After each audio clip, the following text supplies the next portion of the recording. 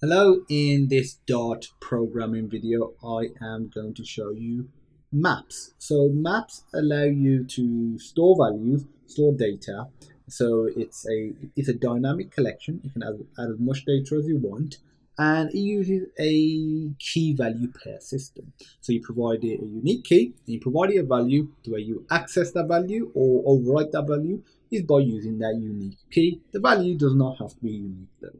So if we, to create a map, pretty simple.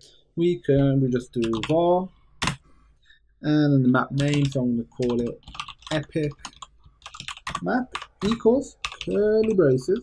Now you put your first key. So I'm going to say this key one, just keep it simple. Then you put a colon. Then you put the second value. And this value doesn't have to be a string. It could be a number like 345. Then separate the next key value pair with a comma. So if I put key 2, but for this I'll put the value as something else. Epic value. And if we was to print it out, we could print out epic map. And if we run it, we get, the map printed out. But maybe we just want to get a single value. To get a single value, it's actually pretty simple. We just do print epic map, and then we put square brackets. We specify the actual key itself. So if I say key 2, it'll print out epic value, or you'll retrieve the value, and then we're printing it. Maybe you want to go through the entire map and get every individual value. You could do that by using a for each loop. And if you're not familiar with that, I recommend checking out the loops part of this series. So you just do for var, val, so that's going to be short for value, in epic map, and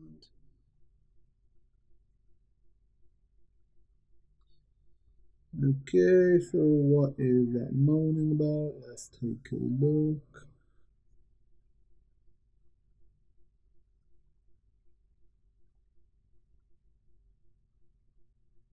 Sorry, you're not meant to be using a for loop for this. It is using the for each method that's built in. So it's epic map dot for each,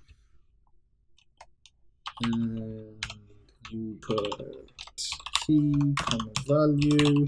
So we're getting each key and each value. Then we are basically using the arrow operator. Then we can do something. So we're going to print it out in this case. So we are just going to say print out dollar key and dollar value. So we'll just print out the key and values. So we get key 1 and 345, key 2 and epic value. That's really it. There's actually one last thing I want to show you. There's one other thing I want to discuss after that, but there's one last thing I want to show you. Maybe you want to add some more, technically 3 things, there's another thing I just thought of.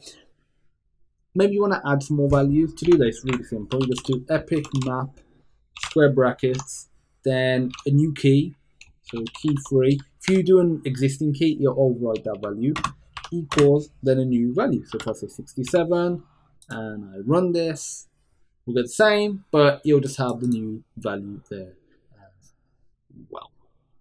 The other thing I want to show you, maybe we don't know what the values are going to be initially, and they're going to be added, basically afterwards. So we can get rid of this and put new map. Actually, I'll comment it out, but I'll still leave it in for the source code on GitHub. Equals new map